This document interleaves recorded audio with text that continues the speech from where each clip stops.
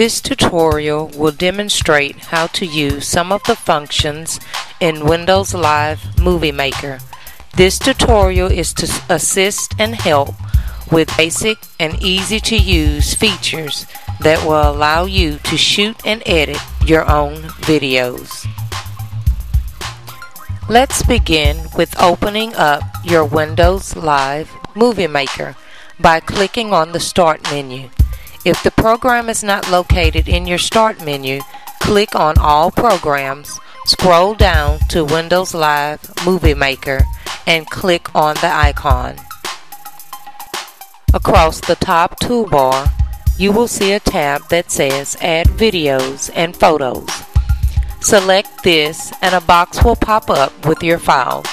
From this you will select the video or photo of your choice that you would like to add. Once your video or photos have been loaded, click on Title. This allows you to add a title to personalize your video. Adding animations to your project is an easy process. Click on the loaded video in the area where you want to place a transition, then choose one from either the animated or visual effects along the top toolbar.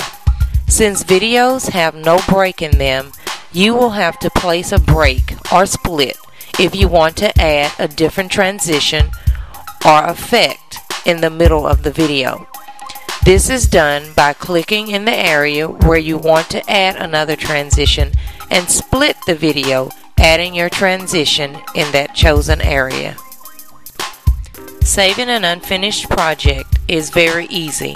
Just click Save Project and give it a file name, then save.